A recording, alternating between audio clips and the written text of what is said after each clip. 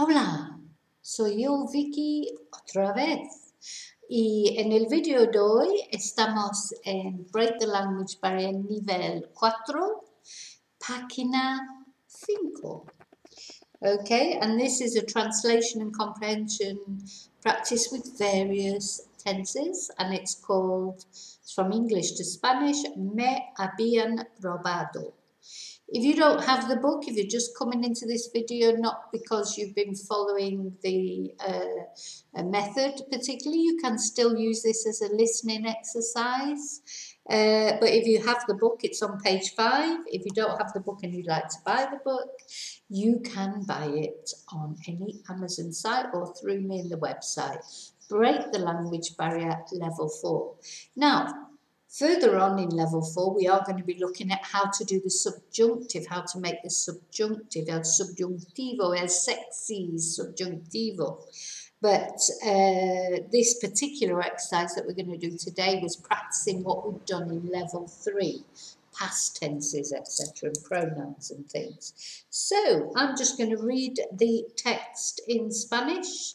If you have the book, of course, the answers are in the back. But the purpose of this video is just for the pronunciation practice. Okay, so ya está, voy a empezar.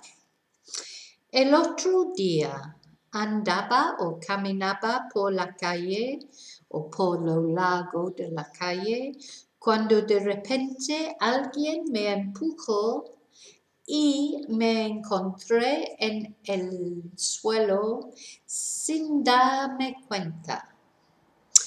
En principio estaba tan asustada, now I could use estuve there as well, que empecé a gritar como un idiota. Entonces me di cuenta que no me había hecho daño, pero cuando metí la mano en el bolsillo de mis pantalones, descubrí que me habían robado. I should prepare this before, I'm just translating it as I go, so sorry if I'm a little bit slow. Mucha gente me acercó para preguntarme si necesité ayuda. Dije que mi monedero, que me habían robado el monedero, y un chico dijo que había visto a alguien correr a lo largo de la calle o por la calle, y que sin duda fue el ladrón.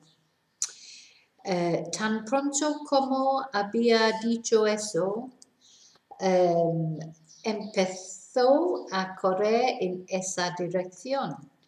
Después de un rato volvió diciendo que había visto el ladrón y que le habían seguido durante un rato bueno, pero de repente había desaparecido en un callejón o calle lateral.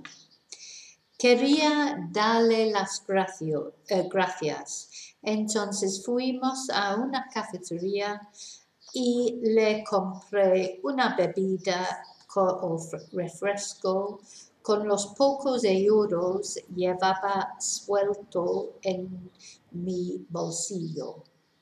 Entonces fui a la comisaría o una estación de policía para hacer una denuncia que me habían robado.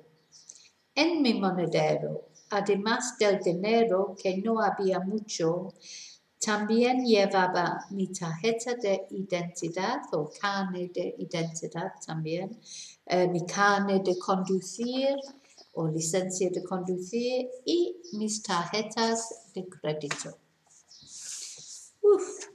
Okay, now, so the next thing you had to do in that process was rewrite the translation into the third person singular.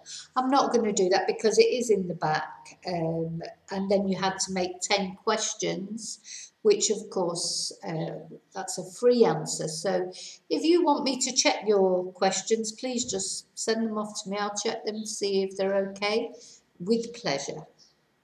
Okay, so that's it for this video. Muchas gracias por mirar, como siempre. And te veo, oh, don't forget thumbs up if you found it useful or enjoyed the video. And te veo muy pronto en el próximo video y como siempre, que tu Dios vaya siempre contigo. Gracias. Hasta pronto.